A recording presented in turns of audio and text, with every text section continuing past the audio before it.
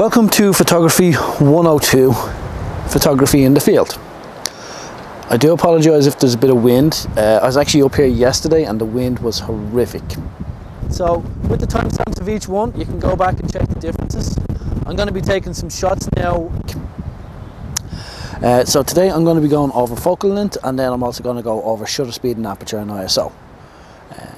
So first of all, we are at 17mm focal length on this lens here. As you can see, it's very wide. You can see like the branches here, you can see me, you can see the background, you can see the poles, you can see this pylon here. As we progress, you'll start noticing that these things start disappearing and the background here will get closer, and you'll get closer to me as well. So currently we're at 17. Well, didn't we have this argument yesterday? Like, come on, get over there. Come on. Come on. Oh, come on. But look, I'll get you a beer later on. Come on. Okay. Right. So we have the millimeters down here, and that's what you'll get with a 17mm on a full frame. It would be slightly different at a APS-C or crop sensor camera, because the crop kind of magnifies in a bit more. So it'd be a little bit less. For me to fill up this much of the frame, I'm literally 2 feet away from the camera right now. As you will notice, I'll be taking shots later on with a longer distance, and I'll be at least 10 feet away. Okay, so we are currently at 20mm focus. I'm putting me back to the wind so it doesn't get too much windy noise. So this is 20mm. Don't, come on. Do you want a beer too? Thank you. So this is currently 20mm. And as you can notice now, a little bit of the branch is gone, a little bit of the side's gone, and you're a little bit closer to the shore there. There's not much of a difference. Everything's being shot at f2.8 throughout the whole focal range, so you might notice that right now it's not too much of a blur distance between me and the background. The blur is, I would say, soft, so you could actually still make out the background to a degree. And later on, when you get to a different focal length, you'll notice that that's completely blurred out. A lot of photographers like this in the portrait sense, to kind of isolate your subject and separate them from the background. If you're doing a wildlife shot as well, it's very nice to have that as well. If you're doing a wedding shot, you'll probably want everyone in, and you'll want the church back in focus in the background. And so it all depends. There's all these variables of why you would use what lens for what type of photography. So I am standing roughly about the same distance away, so I'm probably a bit dark here. I'm standing roughly about the same distance away as I was with the 70mm. I'm taking up more of the frame now. So as the focal length numbers go up, you kind of get the magnification in. I'm still standing in roughly the same spot. There's about 1.5 foot distance between me and the lens, and you'll notice I'm filling up more of the frame. So at 24mm, you'll probably notice that the shore has gone a bit more, the branch and the side there as well. You're getting a bit closer to me, but you still get a lot of the vista in, including myself in this shot. So 28mm, come on, thank you, just, okay.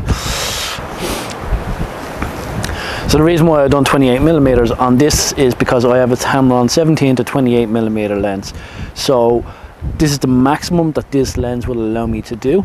So if this is the kind of lens that you are interested in, you can see at the very start, 17mm, 24, now 28. That is the full focal range of that lens. Now, depending on the camera, so the Sony a7 III, the a7 R4, and I think the a7 R3, and probably one or two others, you can adjust, depending on which camera it is, you can do a crop in. So let me show you this now. So this is now cropped in.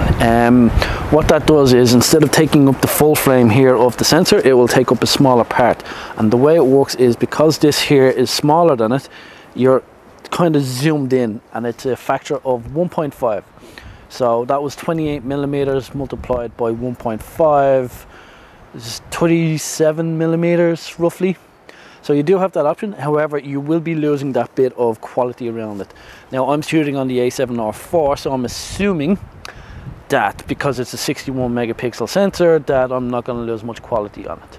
That's something to bear in mind. If say you were shooting with the Sony a7S III, it's a 12 megapixel camera is 12 megapixel sensor, so you will be losing it. Okay, so we are at 28 millimeters, and this is me standing where I was at the very start. You notice that a bit of my head is gone, a bit more of my body is gone. So to get a kind of good frame, I'd have to stand 3 feet away from it now. As you can see that there's a bit more blur between me and the background now. As you kind of get closer and as you get further away, and as your subject gets further away from the lens and the background as well, there's a separation there where the background starts becoming more blurry and the foreground kind of. Now, from the beginning, you probably noticed from 17 to 35, we're at 35 right now. Hey, nice, thanks. We're at 35 millimeter right now. We're starting to get tighter in now, so it's focusing in and focusing in. You'll notice now with the wide angles, say from 20 millimeters down to 12 millimeters, there's a massive difference does happen. But then from 35 to say 60, there's a bit of a difference, and then there's another jump from about 60 all the way up to about 200 millimeters, where it's a fast jump as well. And then from 200 millimeters up to about 800 millimeters, it's the distance doesn't seem so much. I'll put in a link to a focal length magnifier, and just scroll along on the icon at the bottom, and you'll kind of focus in on that image. And what it does is it'll show you the difference of the focal lengths. But what you want to look for is when you're over 200, and as you keep on scrolling, that number is going to rise very quickly, but you don't see that you're zooming in as much. But some of them are needed just to kind of keep your distance away. Wildlife sports, you can't go on the field, or you can't get up to a bird with a 35 millimeter right in front of them unless it's a trained pet, and unless you want to get kicked off of a. Now we are coming to a popular focal length, 25 millimeters. You'll get this in a prime lens. You can get 1.4, 1.2, some are 1, some are 0.98, 1.8. These are all great focal lengths to get a nice background blur and very intimate shots. You have to kind of get close up with the subject, the model, the person, individual. So here we are now with 50 millimeters. It's a very popular focal length because you can kind of keep your distance away, but you can still stay intimate. It also reflects usually what the human eye would actually see.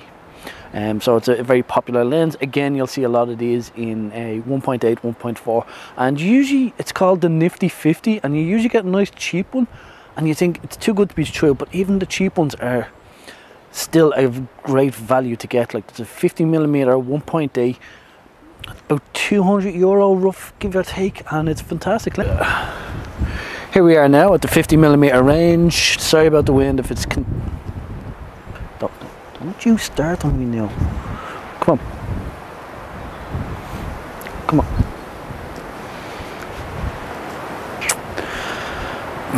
Come on, come on, come on. There you go. Stay. Good 50, good 50. Not that nifty. Right, so here we are now at the 50 millimeter range. You can start noticing that you're not getting as much. You might start to notice now that the background is kind of being a bit more compressed. We'll get into that at a higher focal length. You'll start noticing that the background starts being sucked in towards the camera. So it kind of, whatever way the focal length is, when it focuses on me, it just sucks in the background and it brings it closer compared to the other millimeters. If you want to look back and compare all these millimeters, I'm going to put a timestamp on the channel, and then you can click on any one of them to go back to the original number. With that, if you've made it this far, hey, I would like to ask you, if you wouldn't mind, to subscribe, to like, comment, just kind of help boost the channel so that I can make more content like this. Here we are at 75 millimeters. It's a strange number, yes. You might say, why is he saying 75? Or most lenses are 24 to 70, so why 75? Well, Tamron have created a smaller, lighter, cheaper lens that is 28 to 75 millimeters. With that, I'm a cheapskate, so I went and bought the cheapskate one, which is a 28 to 75. So here is the maximum length of this lens, and if you want to go back to 28, which was the end of the original lens, so you buy these two lenses, you now have the focal length of 17 millimeters to 75. Now there is another lens after this, which is 70 to 180, and then you have that more distance. So as you can notice now that the background is nice and blurry, getting blurry there now, or the bokeh.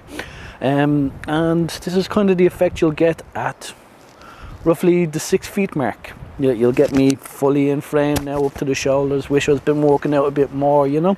It didn't pick me up, didn't focus on me, which was kind of annoying. So this here now is 75mm. Nice. Right, something went finally my way.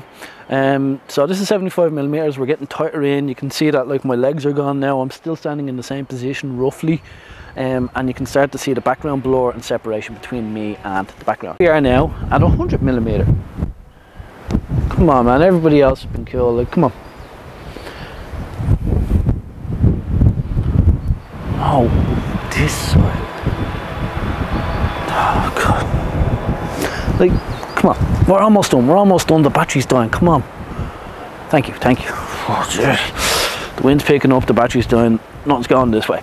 So this is 100mm. You can now really notice the difference on the background blur. It's fantastic. It's getting creamier. It's giving the separation, and I'm now the focal point. So this is good for portrait photography.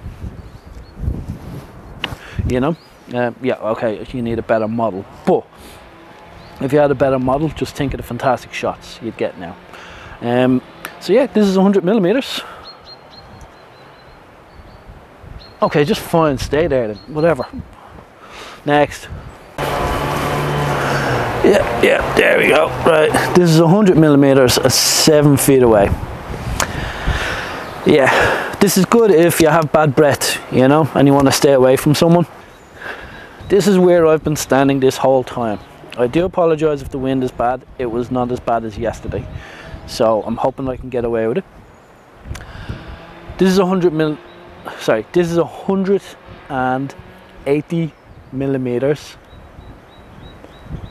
Yes. Right. So 180mm, and this is the focal length. You can now notice it's really blurry background here, and I'm in focus. It's at f2.8, and yeah, that's basically it. As you notice, the numbers from 17 to 28, and then 28 to 75, and then 70 to 180. You now have this massive focal range with 3 lenses. It's called the Trinity lens, because 3 lenses that cover a massive focal range, and those are the main ranges that are used a lot. Just about getting me into frame, and I'm like 7 feet away from it. So about here, right, so I'm kind of in frame. I'm about 10-12 feet away from the camera right now, roughly, give or take, and this is me filling up the frame. Great for breath and stinky breath and staying away from people, and you know, social distancing as well. So you can kind of get away with this one. It's just you can't show the model the pictures while you're doing it.